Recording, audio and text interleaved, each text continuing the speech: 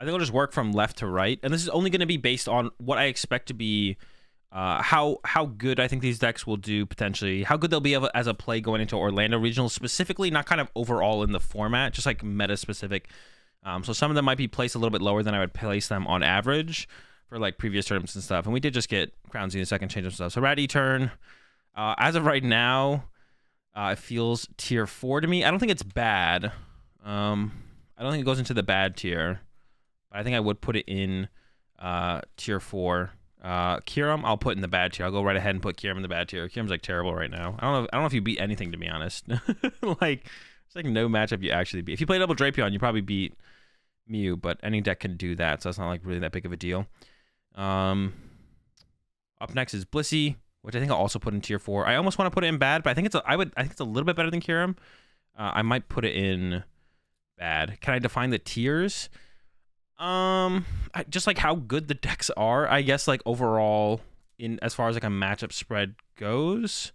Like tier 1 is going to be the most some of the most powerful decks that can tech for anything. Yeah, so tier 1 would be the most powerful decks that if they could beat anything through techs. And it really comes down to what they choose to play as to what they can beat on the day. Tier 2 would be the kind of the slot under that where it's like very powerful decks, but they can't quite tech for everything. And beat them. Like some things you'll have to just take auto losses to. And then tier 3 will be kind of decks that are specifically trying to target probably the top tier and kind of lose to everything else around that for the most part. I think that's what I would put as tier 3. Or just aren't really as powerful or as consistent. Like maybe they're just kind of neutrally have decent matchups against most things, but they're just not as powerful or consistent as something like, and we can kind of set the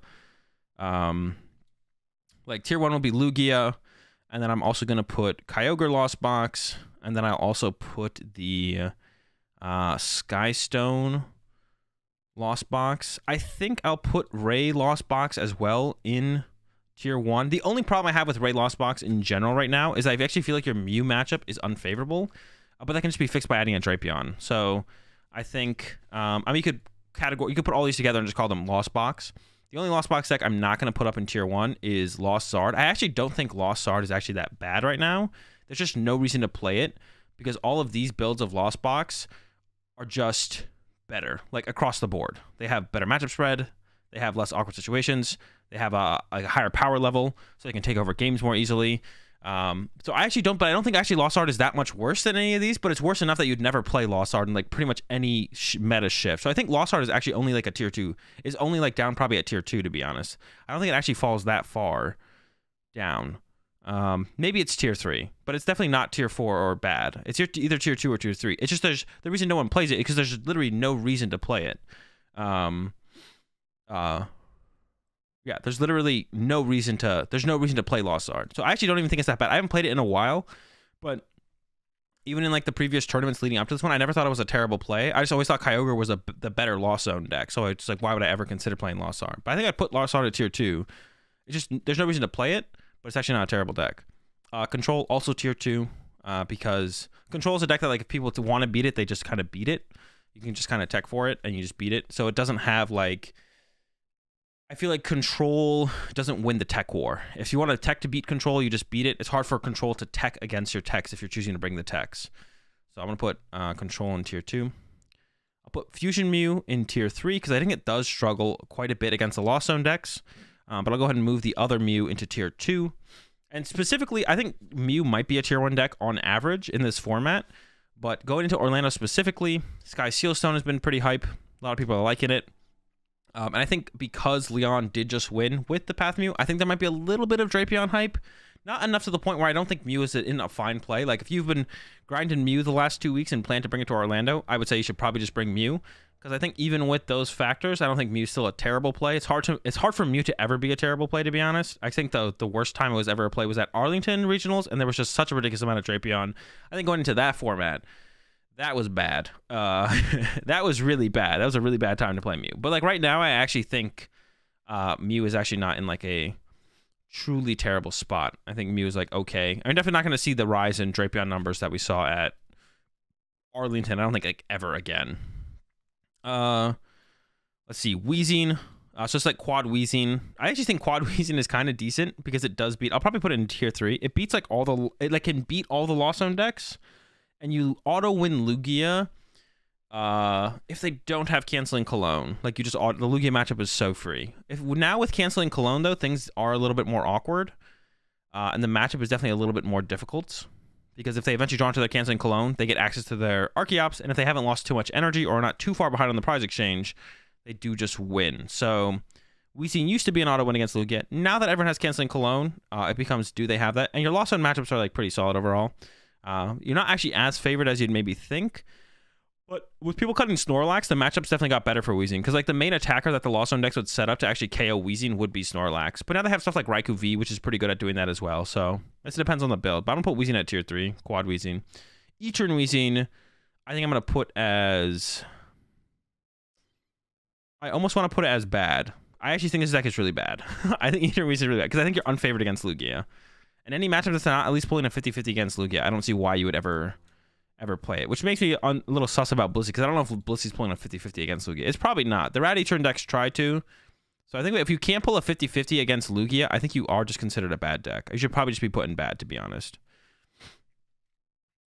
Especially if you're not dominating the rest of the...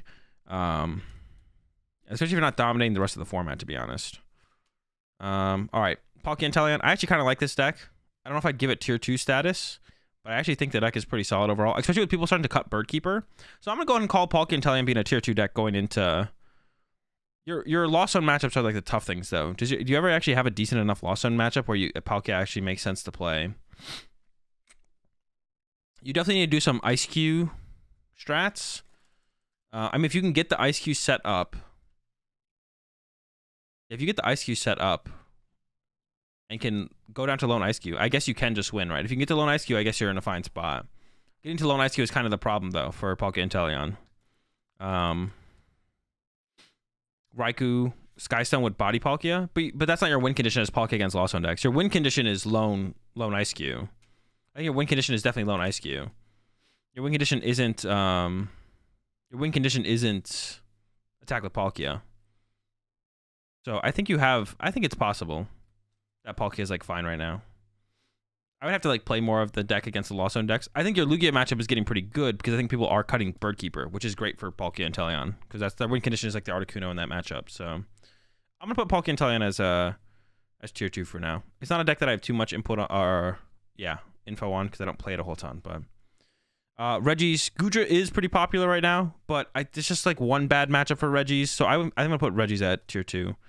I think with how hype Lost Zone is right now, you just want to go with a heavier Marnie account, maybe even up to 4 as well. Yeah, heavy Marnie count on the Reggies right now. Arceus Box, I'm gonna put at tier 3. I think that this deck is super gimmicky, and if you like, I don't know, if you gimmick enough, I guess you get there, but I'm not a huge fan of the deck. Articuno and Inteleon, I'm gonna put at tier 3. It has this kind of the same win condition as Palkia up against Lugia, and people are cutting Bird Keepers, but I feel like the deck is really fragile against I don't know, stuff like Goodra, stuff like I mean, Goodra's like the main one I guess I'm kind of thinking of. The deck's super fragile against Goodra. Your Mew matchup's pretty good because you have double Drapion. Your Lugia matchup is getting better because people are cutting Birdkeeper, but some people still have the Birdkeepers. Your Lost Zone matchup, I guess, is about the same as the Palkia deck. You just try and get down to Lone SQ. But you have less options because you can't be like aggressive with your Greninja uses or just being aggressive with Palkia. So I feel like your matchup against... The Articuno and Inteleon matchup against Lost Zone decks is definitely worse than Palkia's because you still have the same win condition of getting to Lone SQ, but Palkia can also be like, nah, I'm just going to start swimming with Palkia this game because you're drawing awkward or weird, or I'm going to turn to use Greninja to KO double Comfy and get ahead that way first, and then go into other stuff later. So I'm going to give... I'll give Palkia tier 2, but I think I'll give Articuno tier 3. That would be like one thing I'd have to like Tesla a lot more with those decks as well. So I'm not too experienced with the decks, but so how like consistent can you get down to the Lone SQ, I think is like a big question, obviously, but I'm actually not sure. One thing interesting with SQ in both of these decks now, though, is you can do it a little bit differently because almost no Lost Zone decks right now play Vacuum.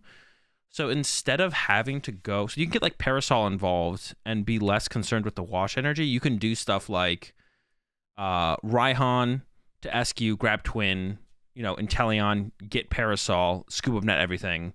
And you can do it in one turn now with a Parasol. And you don't have to... rely on leaving SQ and play for a turn and let it get bossed or something like that. A lot of Lost Zone boxes are playing Sinnoh. 0 Lost Zone decks are playing Sinnoh right now. There's zero Sinnohs in any Lost box right now. No one is playing Sinnoh. It's just not a thing. No one's doing it at all. Unless Palkia finds a wash. Yeah, but finding wash isn't hard though because you have double Raihan. You just like Raihan it out. You just Raihan it out and then you just tackle it that way. All right, Lost on Guja, tier 2. I think that deck's pretty solid actually overall. It's not definitely not. I don't think it's. I think it feels like I said, like Mew feels pretty close to tier 1. Control feels pretty close to tier 1. I could see Reggie's feeling pretty close to tier 1. Guja does not feel like it can ever be a tier 1 deck though, but I think it's solidly tier 2. Arceus Pikachu. This might be a tier 4 deck. Where do we ever put this? The Lugia matchup is just so bad now that everyone plays Dunsparce. I think we just put it in tier 4. Vikavolt, tier 2 as well. I would actually be maybe willing to throw Vikavolt up at tier 1. But a lot of the Lugias have Canceling Clone now, so when you Aerodactyl, it's not a guaranteed win when you go first like it kind of felt like before. But your Lost Zone matchups are pretty solid, and the Guja matchup, I guess, is a new matchup that's coming up that is not great, to be honest, for Vikavolt. But I don't know how popular Guja is actually going to be. My current prediction for Guja is going to be 5%. Yeah, my current prediction for Guja will be 5% going into Orlando this weekend. But it's been pretty big in online tournaments, but I don't know if that's actually going to carry over to... I don't know if that's actually going to carry over to IRL tournaments. That might just be in like an online tournament thing where it's been going up to like 10% online tournaments. I think it'll maybe still hold up around 5 because we see that in online tournaments. Even like, I mean, the new hype deck is always going to be overplayed, and we see that a lot with Lost Zone actually in general. Like Lost Box decks is where they'll be like sometimes the most popular deck or rivaling Lugia for the #1 deck in the tournament. But then we get to IRL tournaments, Lugia is 30%, and Lost Zone decks combined are about 12%. Or I guess like they were pretty popular at San Diego, to be honest. And we don't have the Liverpool numbers, but yeah, I'm gonna give Vikavolt tier 2. Durant, probably a tier 4 deck. I don't think it's actually in bad though. I'd rather play Durant than Blissey, Ichiran, Weezing, or Kyurem. Zorobox also in tier 4. You cannot hang with Lost Zone decks at all. You just get absolutely destroyed. I don't know if the deck even has a win condition against Guja, to be honest. And Vikavolt's probably also pretty tough. Yeah, I love Zorobox. Not good enough. Dialga, I think I'd also put it in tier 4. Nah, you can't. Lugia matchup's too tough. You're probably going to bad. Lost Zone Tina, I'll put it tier 4 because I don't think your Lugia matchup is truly awful, but your Lost Box matchup, you can't beat any of the tier 1 decks consistently, to be honest. Yeah, maybe it is just bad. Arceus Dura. Arc Dura's in a little bit of a weird spot because of the Lugias adding the Canceling Clone and the Skylos and the Iridas and stuff. That makes things pretty awkward for Arceus Duraludon. So I want to say it's... before I would have put it in tier 2, to be honest. I'm not gonna lie. I'm a big Arcdura hater. I would have put it in tier 2, but I think it probably falls to tier 3 because of how much Canceling Clones in the Lugia decks now. It doesn't make it quite an auto loss, but it makes it a lot harder for Arcdura because now even when you go for that turn 2 boss play or turn 3 boss play, KO and Archeops as Arceus Duraludon, you can't. That doesn't stop them from getting a 1-hit KO next turn because then the Lugia player can just go Choice Belt, Canceling Clone, 1-hit KO your Duraludon with Lugia instead while they set up the Yveltal. So yeah, I want to also Sky Seal Stone. Maybe Arcdura is just bad now. Maybe Arcdura should be tier 4. Like the more I think about it, Sky Seal Stone can be tough for Arcdura. Lugia is getting harder for Arcdura, and as Crown Zetus was coming out, I actually didn't think Arcdura was a terrible deck, to be honest, but it is getting worse for it. It is getting a lot tougher for Arcdura. I'll put it in tier 4, I think. And then the last one was Zoroark. Probably just put it in bad. I don't see how you beat anything consistently ever with Sugi Zoroark. I wish you did. The deck's pretty cool, but yeah. This is my tier list heading into Orlando Regionals. Even though I put... The one thing I just want to make sure I reiterate. Even though I put Lost Zone Zard here in tier 2, you should never play it over any of the other Lost Zone variants. It's like solidly a step under them. It's just still not terrible because Lost Zone boxes are so good. Yeah, Lost Zone Zard is solidly a step under the other Lost Zone decks. So you should never play it over the other Lost Zone decks. But Lost Zone boxes, I guess, are just so good that it's still like a tier 2 deck overall, I think. Yeah.